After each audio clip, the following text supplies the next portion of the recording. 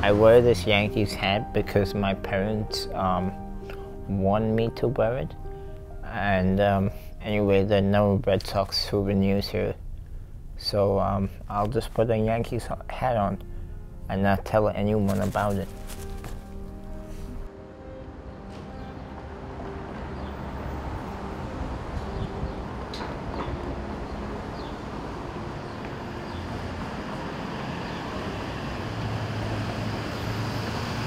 My name is Aditya Panda.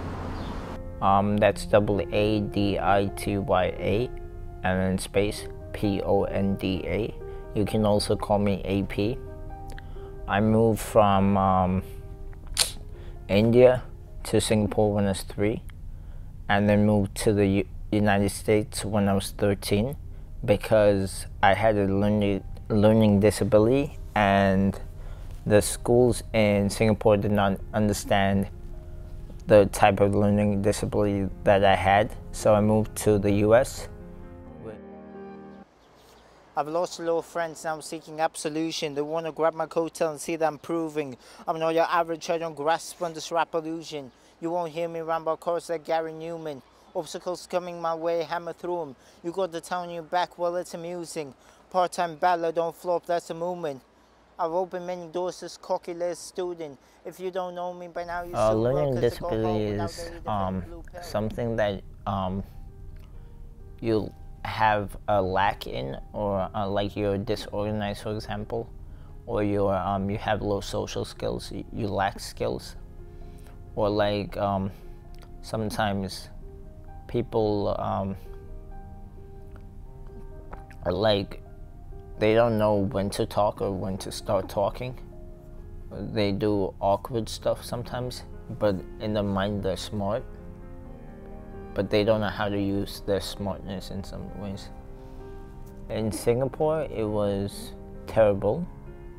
There were no tutoring services or help in academics. And in Illinois, there were no like, there was less structure, but more rules, more restrictions, more of everything. But now it's like I'm free, and I learned with that, so yeah.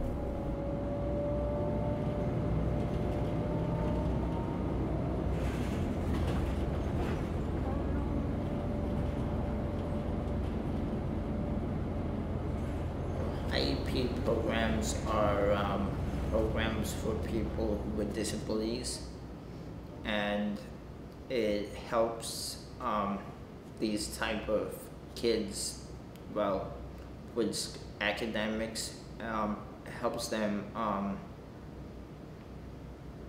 be prepared for college life, helps them by giving them paraprofessionals who sometimes go around, follow them, guide them to the classes, or take notes from for them.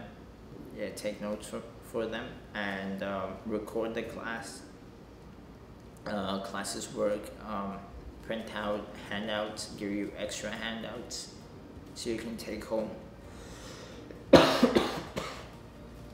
Yeah, so that's what it usually does.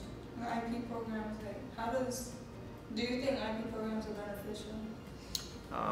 Actually, I think IE programs are beneficial, because without this program, I wouldn't really be here right now, so. The medication gave me a bounce. It used to,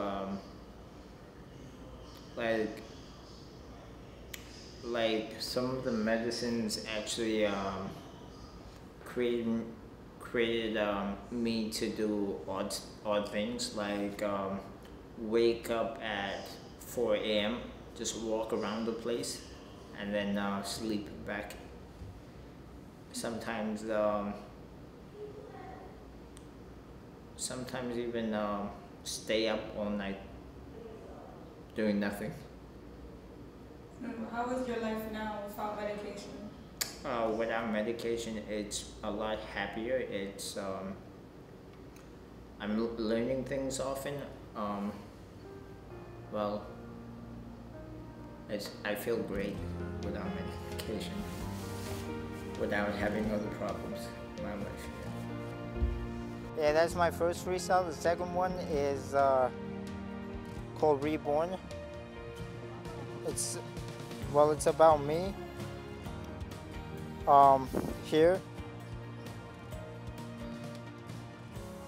Yo, I can't be reborn, but I can tell you about the struggles I once had before. When I broke my bonds, got myself together and just moved on. When the old me went in one direction and the new me came along.